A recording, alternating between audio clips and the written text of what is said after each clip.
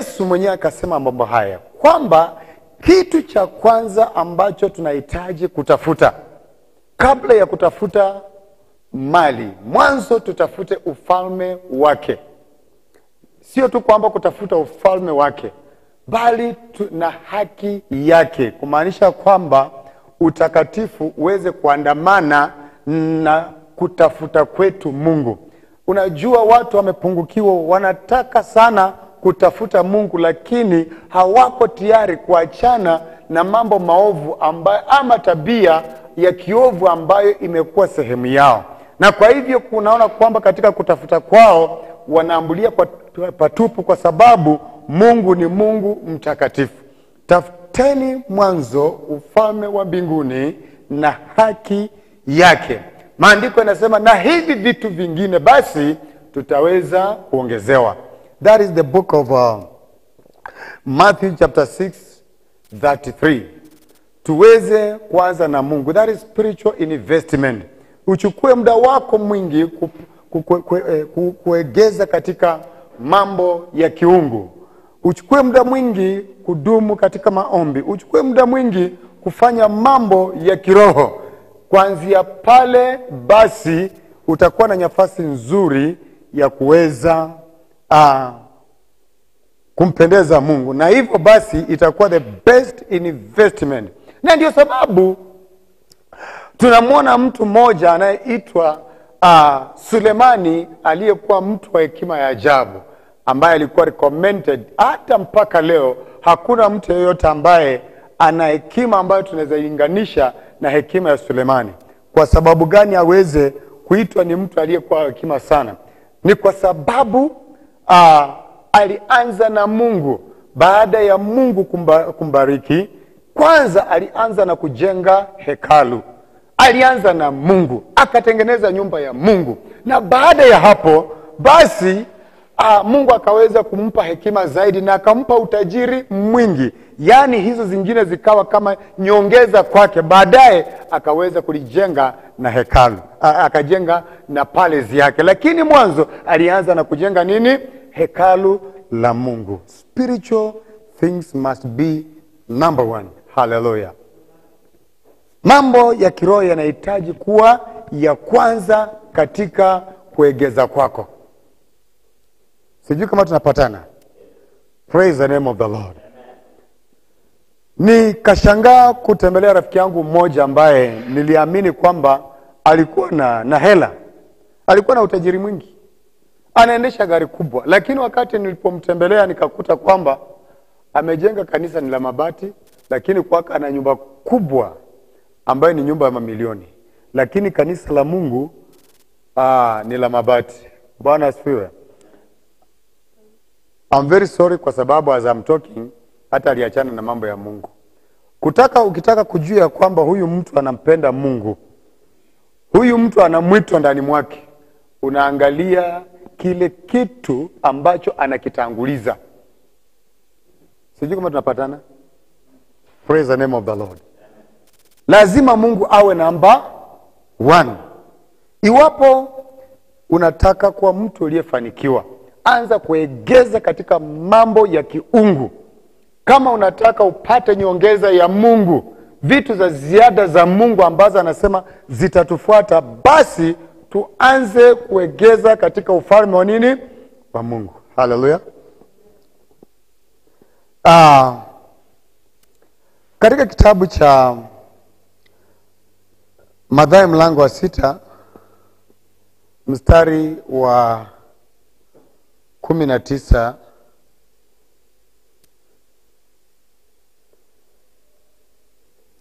tafadhali msomi anaweza nisaidia. Sasa hivi sioni vizuri.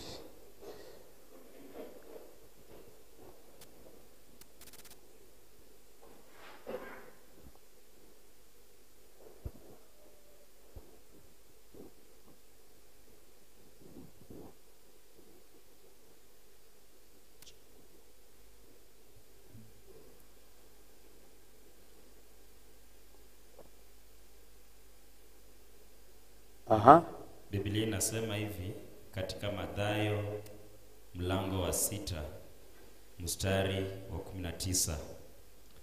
inasema, msijiwekee hazina duniani, nondo na kutu viharibupo, na wevi huvunja na kuiba. Amen. Yesu katika hali ya mafundisho yake anasema hivi ya kwamba basi tusiweze kujiwekea vitu katika dunia hii, bali tuweze kuweka katika nini? Ufalme. Maana hapa duniani nondo, kutu na hata wevi wanafanya nini? Wanavifikia. Lakini tunapoegeza katika ufalme wa Mungu, katika mbingu, praise the name of the Lord, tunapoegeza huko sana, basi unaona ya kwamba hatuna hasara, hatutapoteza. Na ukitaka kujua ukweli ni kwamba, kumbuka historia ya tajiri na Lazaro, kwamba maisha ya Lazaro ilikuwa ni maisha ya uteua. Aliegeza sana katika mambo ya kiungu, ijapokuwa katika dunia hii alionekana ni mtu ambaye hakuwa na chochote, lakini muda mwingi alitaka kumpendeza Mungu. Na katika hali hii tunaambiwa kwamba wote wakafa, lakini yule tajiri wakati alipofika mbinguni akamwona Lazaro kwenye kifua cha nani? Cha Ibrahimu. Na kwa hivyo wakati huu tunaambiwa kwamba yule Lazaro alikuwa anaburudishwa, lakini huyu tajiri akajipata yuko motoni. Sasa tunaona hawa watu wawili walioishi katika dunia na wote waliegeza. Lazaro aliegeza katika ufalme wa Mungu, lakini huyu akaegeza katika hapa duniani. Lakini wakati wa mwisho ikabainika ukweli, ni nani alipoteza, ni nani alifaulu. Praise the name of the Lord. Kwa hivyo najaribu kusema nini?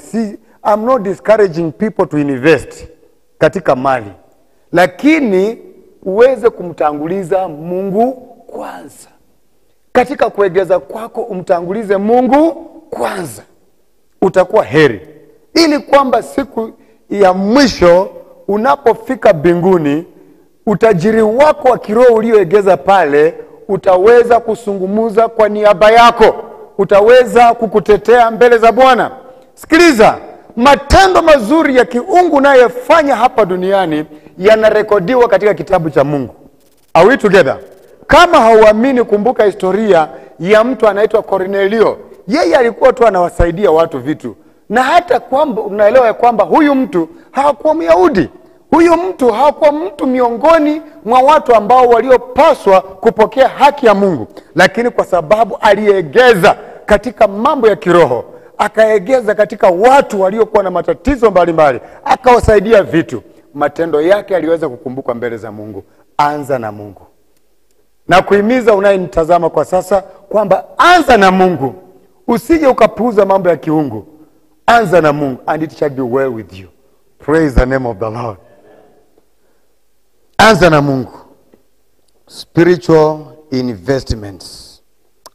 Spiritual investment. Hiyo ndio hatua ya kwanza. Hatua ya pili, it is about relational investment. Hatua ya ambayo tutakuwa tunaiangalia siku baada ya nyingine. Alafu tena ya tatu, it is about investing in wealth. Kuwa na utajiri, kuegeza katika utajiri. Hiyo inakuja namba 3. Alafu pia tutakuja kuangalia namna jinsi tunavyoweza kuegeza katika majina yetu. Bwana asifiwe.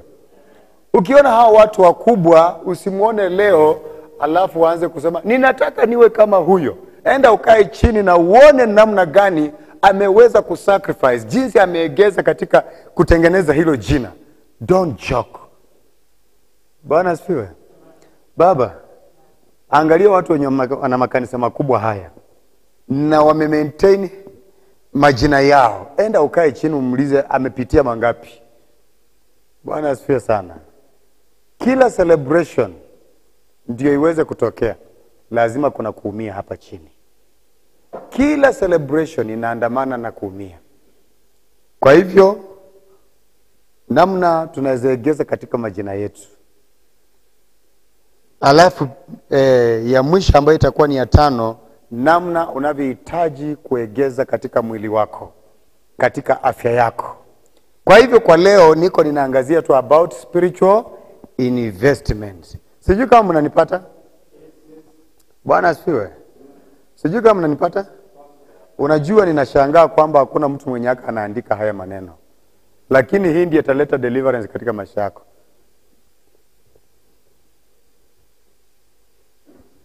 Bwana asifiwe.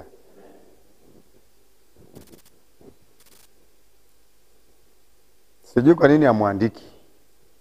Na nilikuwa nimewaandaa kwamba ni series ambayo ninaenda kuianzisha na nitaendeleza. So ambapo leo niko nazungumzia tu spiritual what? Investment. Spiritual investment. Kuegeza katika mambo ya kiroho. Utaegeza namna gani katika mambo ya kiroho? Utaegeza vipi katika mambo ya kiroho? Utaegeza katika mambo ya kiroho mwanzo kabisa katika kulisoma neno la Mungu. Unataka kukua katika mambo ya kiungu, basi kuwa rafiki wa Biblia.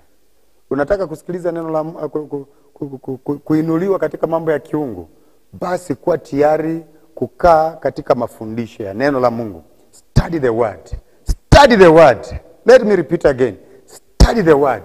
Ni hatia sana kama unaweza patikana katika ibada na hauna Biblia. Mtu ambaye anamaanisha katika masuala ya ukulima, akienda shambani anaenda na jembe.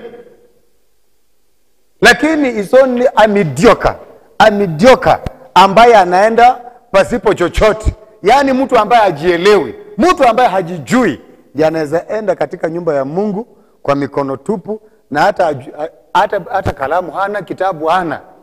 Hallelujah. That is an indication that you are not serious. Bwana asifiwe sana. Iwapo unataka kukua katika mambo ya kiungu, lazima uegeze katika maisha yako kupitia neno la Mungu. Sikiliza. Praise the name of the Lord. Katika kitabu cha Zaburi mlango wa kwanza mstari wa 2, 3 inazungumzia kuhusu how we can meditate on the word of God. Namna tunavyoweza kutafakari kuhusu neno la nani? La Mungu. Na tunafananishwa na mtu aliyopandwa kando ya vijito vya maji. Bwana asifiwe. Tunapolisoma neno la Mungu, the word of the Lord, the word will help us, will help the Holy Spirit to create character in us. Bwana asifiwe. Tunaposoma neno la Mungu, Roho Mtakatifu anapoweza kukuzuru, ndani mwaka anapotafuta namna anaweza kukurekebisha katika tabia yako na mtindo wako fulani, anatumia neno la Mungu. Sijui kama tunakubaliana. Kupitia neno la Mungu ndio Roho Mtakatifu atalitumia kukuchonga wewe, kukukumbusha wewe. Unajua tunaambiwa kwamba yeye atakuja kutukumbusha, huyu Roho atakuja kutukumbusha. Na hawezi kukukumbusha kitu ambacho haujakisoma. So lazima tusome neno la Mungu. As we continue to chew the word of God, the word of God continues to consume us. Praise the name of the Lord. Neno la Mungu linaendelea kufanya nini? Kutuyeyusha. Unajua mioyo yetu ni migumu sana. Lakini tunapoendelea kulisoma neno la Mungu linaendelea kuyeyusha mioyo yetu.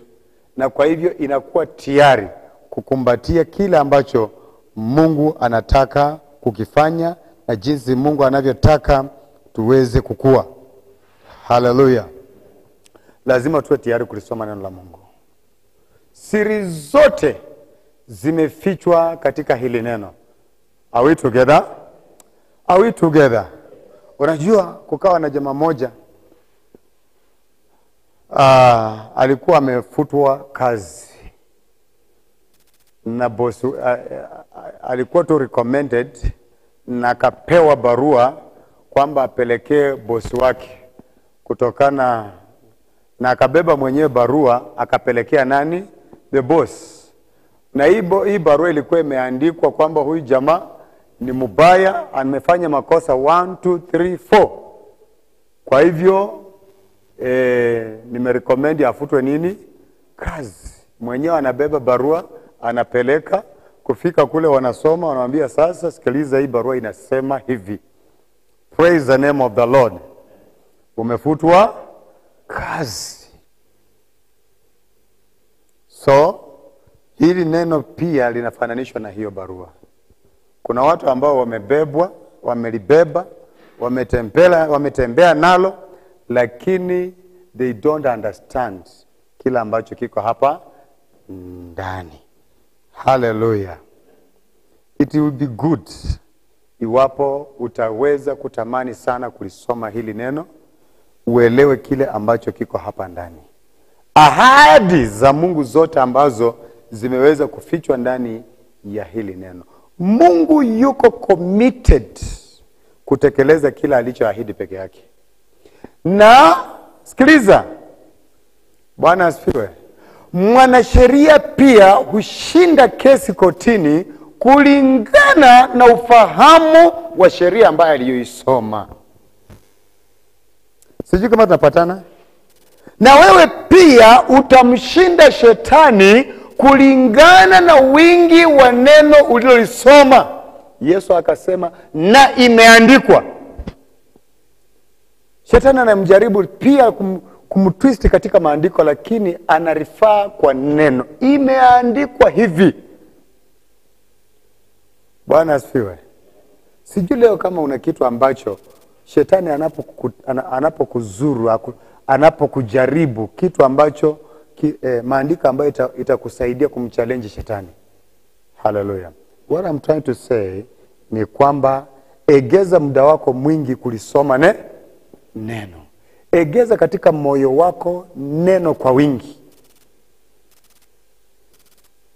Neno likaweze kuwa kwa wingi ndani mwako, ili kwamba adui wako shetani asipate nafasi, na hata wale wahubiri wadanganyifu wasipate nafasi ya kutoa katika msimamo na imani kamili ya Mungu. Unajua Kenya saa hizi ndio tunawatapeli wengi sana ambao wana twist hili neno na linaonekana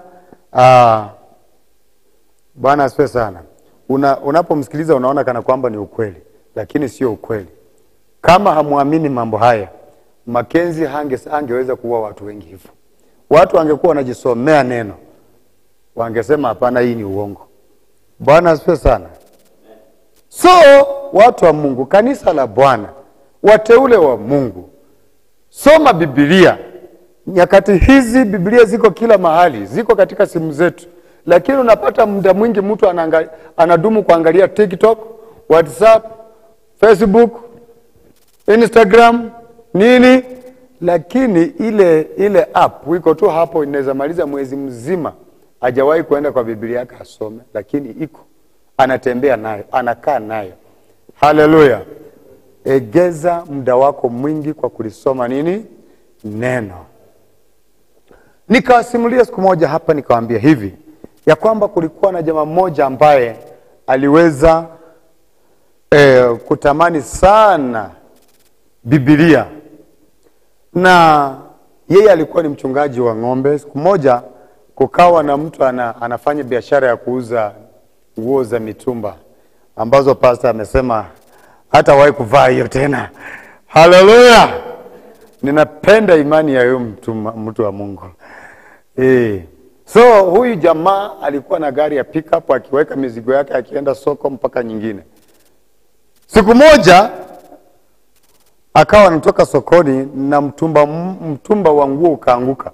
Ulipoanguka kulikuwa na watu wanaochunga ng'ombe pale, wakaona, wakakimbia, wakachukua mtumba, wakaenda nao msituni, wakaangalia, wakapata ni manguo na wakagawana. Na hapo ndani kulikuwa na Biblia. Hakuna mwenye aliguza Biblia, wakagawana manguo, wakaacha Biblia. Baadaye huyu jamaa mchungaji wa ng'ombe alipopita na akaona Biblia, na ambaye alitamani kwa muda mrefu, na akafurahi, akameokota Biblia na akaenda na hiyo Biblia. Akaenda akasoma Biblia, akasoma siku baada ya nyingine. Wenye walipata nguo wakaenda wakavaa zikararuka. Praise the name of the Lord. Na hata huyu mwenye aliogota Biblia kwa sababu ni makaratasi pia ikafika mahali ikafanya nini? Ikararuka. Lakini neno alilolisoma kutoka katika ndani ya Biblia lilikwama katika moyo wake. Kwa hivyo aliegeza hilo neno katika moyo wake, kuthibitisha neno la Mungu ya kwamba mambo yote yatafanya nini? Yatapita, lakini neno litasimama. Hallelujah. Mambo yote yatapita, lakini neno litasimama.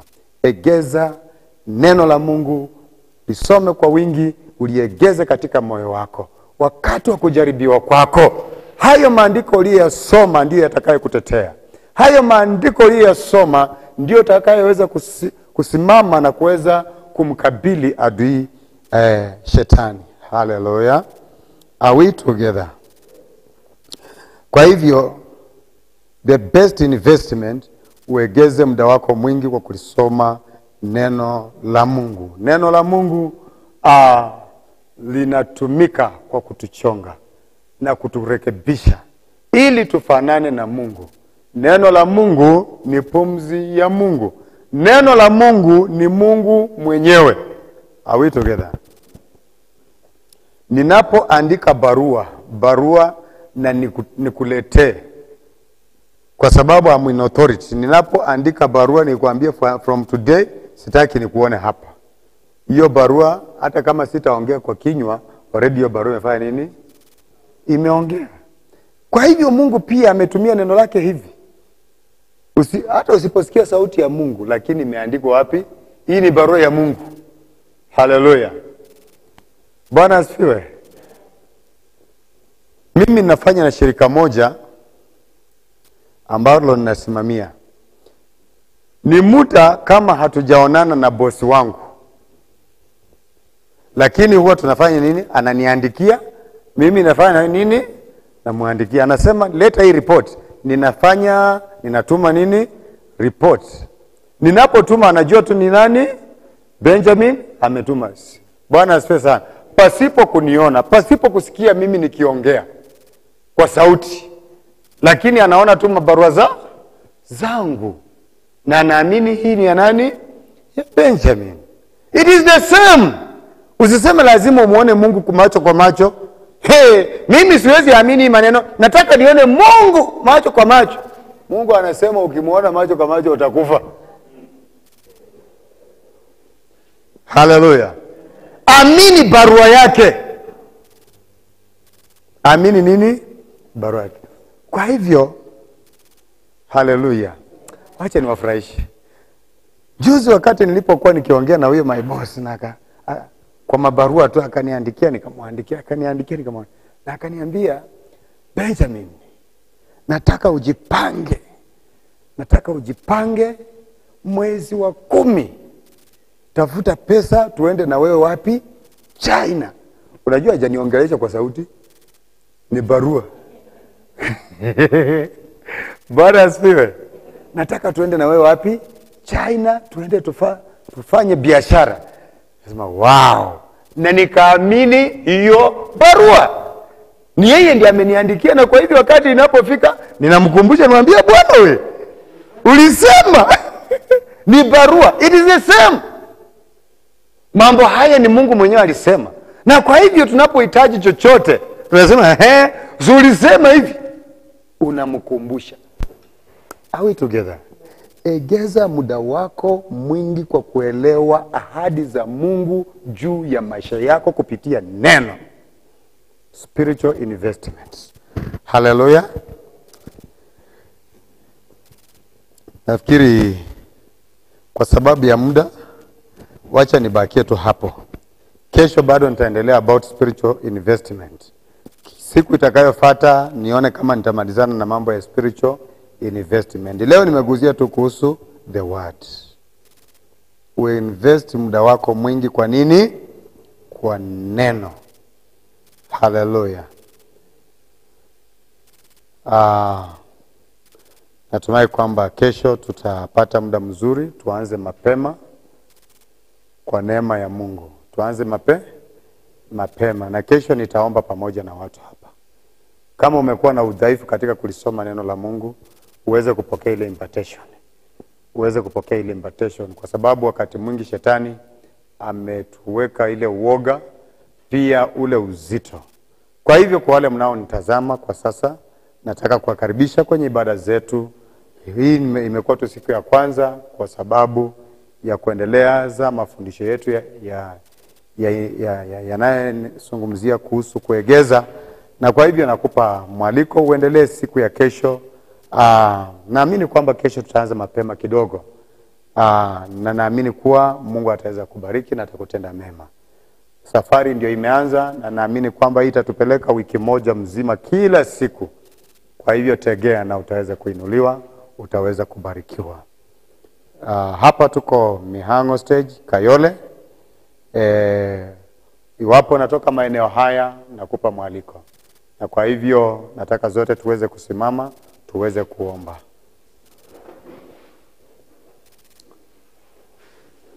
Unaweza mwambia tu Bwana jambo. Mwambie tu Bwana jambo, kwamba Mungu akusaidie, that you can invest wisely. Uweze kuegeza kwa hekima, kwa busara. Unajua unapoegeza kiholela holela utapoteza tu. Na kwa hivyo unapoegeza kwa busara, kujua the priorities, basi hautawahi kujua. Inua sauti yako, mwambie tu Mungu jambo.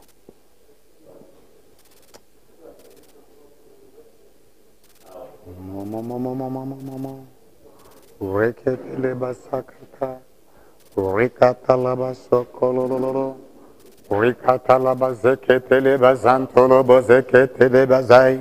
Katika jina la Yesu, Mungu mkuu mfalme, ninakushukuru Bwana kwa kuwa ni mwema.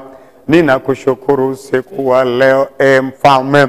Ninakupenda kwa kuwa Bwana ubinguni unanena pamoja na moyo wa mtu. Katika jina la Yesu tuweze kufahamu namna ya kuegeza, namna ya kukaa sawa na wewe, na kujua makusudi na malengo yako Bwana katika maisha yetu, katika jina la Yesu. Ninaomba Bwana kwa ajili ya kila mmoja, ya kwamba hakuna yeyote ambaye atakayeweza kushindwa na huyu muovu. Mungu wangu, naomba ya kwamba Baba, neno hili linafungua watu macho, linafungua maisha, katika jina la Yesu Kristo. Pokea sifa na heshima kwa kuwa ni mwaminifu. Katika jina la Yesu ninaomba. Baba, asante kwa ajili ya usiku wa leo. Asante kunena nasi. Naomba kwamba Bwana ukaweze kutusaidia. Tuongoze Bwana. Na kuomba mfalme utuondolee kila aina ya uzito wowote wa kutolisoma neno lako, wa kutopenda mambo ya kiungu. Ninakuomba Roho wa Bwana mfalme uishe mle, chukua ushukani wa maisha ya kila moja katika jina la Yesu. Siku hii ya leo Bwana tumeanza na wewe. Ninaomba kuwa mfalme ukaweze kutusaidia, ukaweze kutufundisha, ukaweze kutuelekeza jinsi tunavyoendeleza haya mafundisho. Katika jina la Yesu tunaomba na kuamini. Amen. Amen. Thank you. Thank you.